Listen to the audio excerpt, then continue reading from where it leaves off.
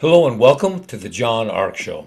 Today's episode is called Fleeing the Super Cities. Before we begin, I want to encourage you to subscribe to our channel for free.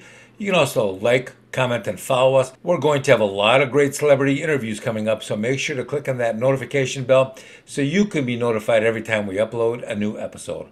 Also, we ask that you upload a link to today's show on all your social media to help spread the word. Now, let's get started. Why are so many people fleeing the large super cities and metropolises? Well, there are a number of reasons. First of all, a lot of criminals are pouring into the large cities now by the tens of millions, and most are headed into the metropolises. There are so many of them pouring into the country now that in many places, sidewalks, police stations, school gymnasiums, and other places are being overcome, and the people are just, these people that come from out of the country are just laying on the floors. They're laying on the sidewalk. They're making these facilities uninhabitable. Now, have you seen all the airports across the country where people are having difficulty getting to the plane because the floors are covered by homeless people who are sleeping everywhere and obstructing access to the gates? That's how bad this is. So what are some of the other problems that people are dealing with now that are causing them to flee the super cities? Well, one of the major problems now is that millions of people are pouring into this country who have never learned how to drive a car, but they're still trying to drive them every day. Some of the cars they drive are borrowed, some are stolen, but they're still pretending like they can drive or hopefully teach themselves. And it just doesn't work that way.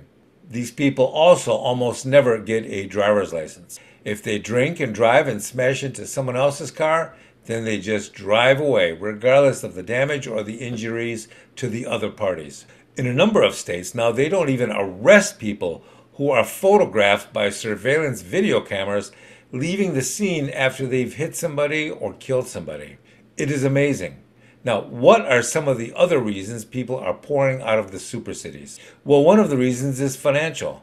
The megacities are becoming increasingly unaffordable for people who come here from abroad or from the people who live here now.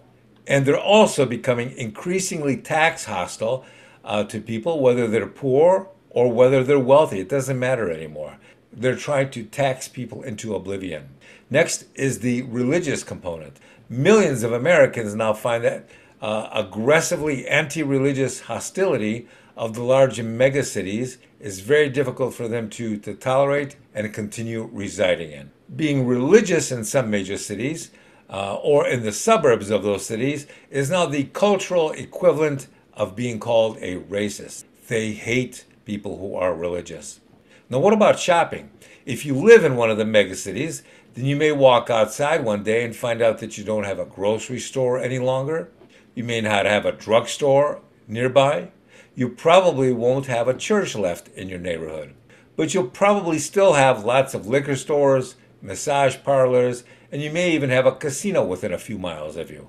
Also, lots of strip clubs. You probably have to drive 10 or 20 miles to go to a bakery or a major movie theater. Your bank has probably closed. The ATM that was near your home may or may not continue working anymore.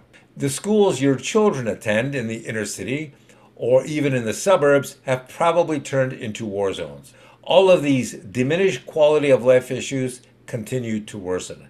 The crime's getting worse. Financial issues are getting worse. All of these things are uniting to cause people to stampede out of the large cities. Where are they going? They're going to affordable and sane and low crime areas. Places like the Deep South, parts of the Midwest.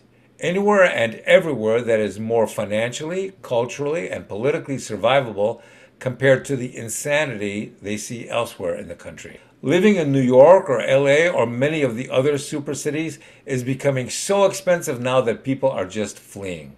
Thank you for watching. Good luck. I want to encourage you to subscribe to our channel for free. You can also like, comment, and follow us. We're going to have a lot of great celebrity interviews coming up, so make sure to click on that notification bell so you can be notified every time we upload a new episode. Also, we ask that you post a link to today's show on all your social media to help spread the word. Thank you, and we shall talk to you soon. Bye-bye.